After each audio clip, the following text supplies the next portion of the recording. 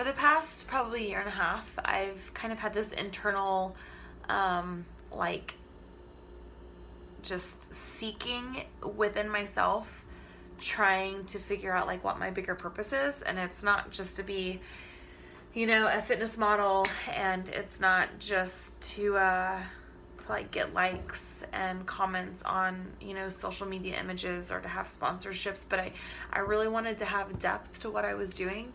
And so I've been kind of just doing this waiting game.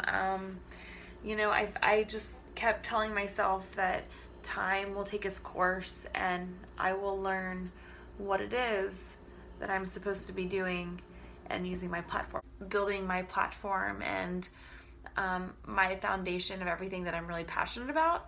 What is it that I want to have an impact in, and what do I want to stand up for?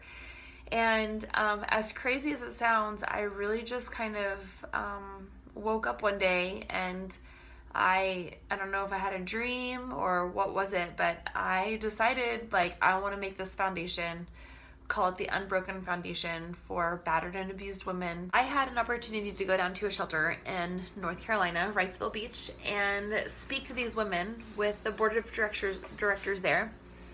And walking in those doors, I was really nervous. There's a lot of things. I've done a lot of speaking events in front of hundreds and hundreds of people. You know, I've met with big companies, CEOs, managers, you name it.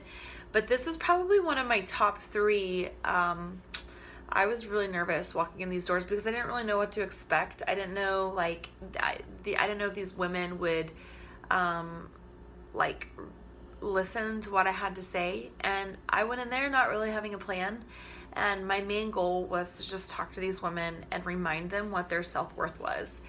And it was one of the most tear-jerking, inspiring, just conversations that I've had ever with this small group of women, and the children were in there. And so since then I left, and you know, I asked the board of directors that were there, I was like, you know what, I was like, if you guys could have one request, if you needed help, if I could help you in any way, like, what would be the first thing that you guys would reach out and say that you really needed help with? And it was a rainy day in North Carolina. Lo and behold, there was big, like, trash cans, not just like trash baskets that you would, you know, have in the kitchen. I'm talking about big barrels, like garbage cans, catching water from the ceiling. And they said, you know what, Ashley, we need a new roof. And I said, done. I was like, we will get you a new roof. And that's what we did. And I had planned it out about 2 months in advance, and I didn't even know what I was getting myself into. And we had contractors come out there. We got a good quote, multiple quotes, found a great company to go with. And that's when I set our budget for our goal. I guess we actually have like a higher budget, but we set our goal for $15,000, and you guys helped me raise above and beyond that. And I am sitting here in my hotel room 3 days after my 280-mile run, and you guys helped me raise $18,000 for this house. And for that, I am forever thankful.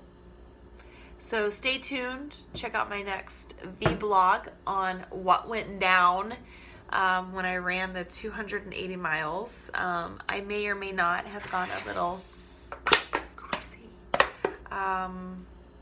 But yeah, check it out.